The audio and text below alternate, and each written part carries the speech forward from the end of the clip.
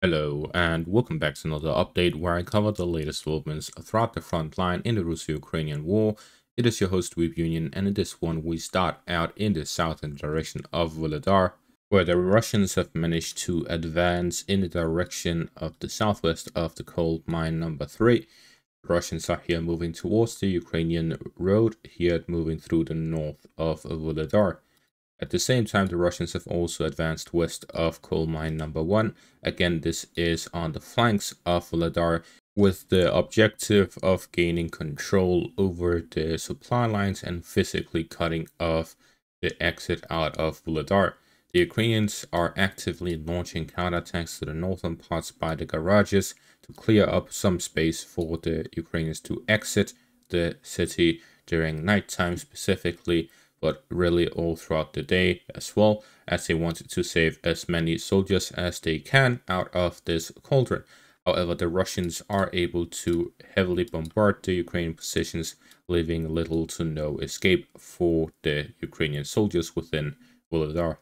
In the Kurakhove section of the front line, the Russians have managed to push here northwest of Ukrainsk in the southern flank of Selydove. With this geolocated footage, we see that the Russians are flanking Selydove from the south, reaching the southwestern parts of the city in an attempt to flank the Ukrainian positions. The Russian objective with such operations, as we have seen with this type of settlements, is that the Russians want to expand the front line as much as possible. This is due to the fact that there is a shallow part and a wide part to this sort of settlement. The Russians are currently fighting in a circular way where they are fighting against the Ukrainians both to the northeast, east, and southeast. They're now expanding this to the south and southwest with this assault here flanking the Ukrainian positions. And following some recent captures here west of Novhradivka, it is likely that they will expand it to the northern parts and northwestern parts as well. The objective is to bypass the town itself, hitting its supply lines and limiting the supplies that goes through it. It also serves to expand the front line to a wider scale where the Russians can make use of their numerical superiority, and the wider they are spread out, the more options the Russians have to attack from multiple directions and therefore be less predictable. This has allowed the Russians to expand their zone of control here south of Selydove to accompany the first lines here to the south of the city. We also see the Russian foothold in the railways, which will likely be expanded with this assault to push to the direction of Vishneve. This will cut off supplies southwest of Selydove, and with a push from the west of Novhradivka, they can reach the E50 highway or push from the direction of Merenivka as well to hit the supplies going into Selydove from the north. A continuous push in the direction of Vishneve and to the E50 highway to the northwest of Selydove will physically encircle Selydove.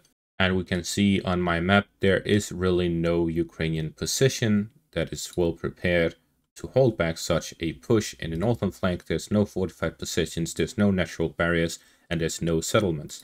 In the southern flank, the Russians can advance through the railways to then reach Vishneve, which is the only settlement, and again, there's no natural barriers, there's no fortified positions.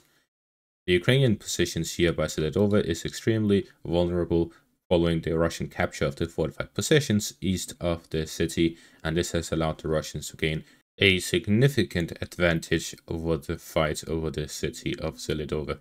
In the Pokrovsk section of the front line, the Russians are storming Sukhoi Yar to the south, where there is this geolocated footage confirming the Russian advance into the first lines south of Sukhoi Yar and breaching the Ukrainian defensive line south of the settlement.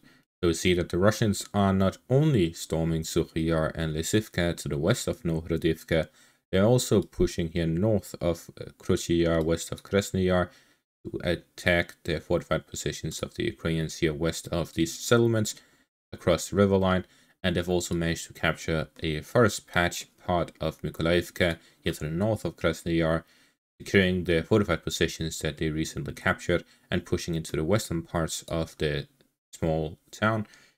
There is this fortified position northwest of Mykolaiivka that the Russians also have to gain control of, but that would lead to the Russians having full control over the fortified positions in between Novhradivka and Mironorad, there is this line here. This is anti-tank concrete blocks such as the Dragon Teeth, which has been seen with video footage in the Ukrainian Kursk offensive, that these can be removed by engineering vehicles and pushed to the side.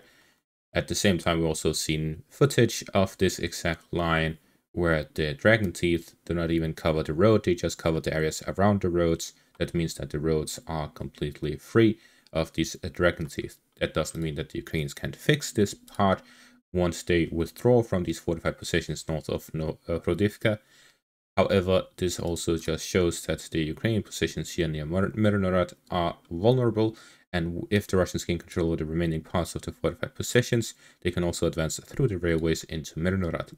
In either case, the Battle of Mirnorod may begin very soon, and this is why the Russians conducted their rotation of forces once they captured Novhorodivka, because they saw they were at the gates of Pokrovsk and Mirnorod, and therefore they could not make use of soldiers who have been fighting all the way from Avdiivka to this point. They had to rotate out entire brigades and divisions to have fresh units come in and fight this new part, the new phase of the battle over Pokrovsk, the battle over the city itself. And this is why we're now seeing that the remaining parts of the fortified line in between that of the Russian positions and Pokrovsk is now being fought over. The Russians are here looking to cut off the road to Selydove from the north, forcing a Ukrainian withdrawal from the city. And at the same time, they're looking to storm Mirnorod ahead of storming Pokrovsk, to cut off the road east of Pokrovsk towards Konstantinivka, and to allow for flanking maneuvers in the direction of the highway intersection here to the northwest of Novoalexandrivka. So you see, generally, the Russians are starting a new large-scale operation in the direction of Pokrovsk, following their switch to the southern flank south of Ukrainsk, where fighting is now taking place in the direction of Selydove, Hirnik, and the entire pocket of Ukrainian forces here northeast of Kurakhove. This means we have 3 separate offensive operations we have covered in this video so far: the battle over Vuhledar, the battle over Kurakhove, and the battle over Pokrovsk. We then move on to the Toretsk section of the front line, where the Russians have advanced yet again in these forest lines here to the south of Toretsk. The Russians will now do some positional fighting to gain full control over the forest patches, forest area here south of Toretsk, and then connect the two sides between the southern flank and the central flank of the Battle of Toretsk. At the same time, the Russians are moving through the residential area in the eastern parts of Toretsk, where the objective is to gain control over the entire city itself. So this is a battle towards that. The main defensive positions of the Ukrainians remaining under their control is the industrial area and the hills here to the west of the city, the remaining parts of the apartment complex area in the central parts of the city, and the industrial zone in the northern parts of the city. Then there are a few hills and fortified positions here and there.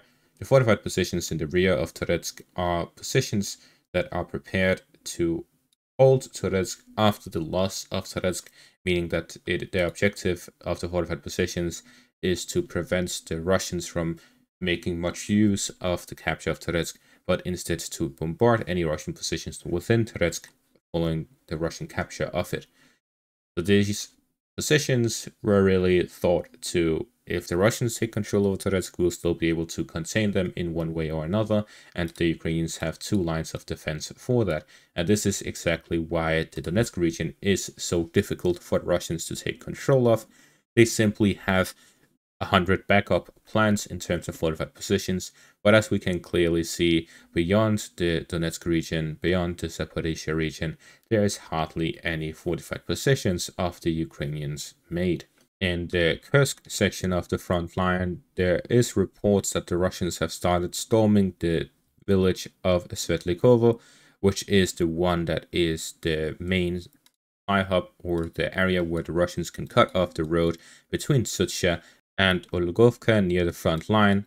The cutting off or control over Svetlikovo would cut off the majority of supplies going anywhere in the western parts of Svetlikovo, and this will significantly improve the situation for the Russian soldiers in this section of the front line connecting between the two.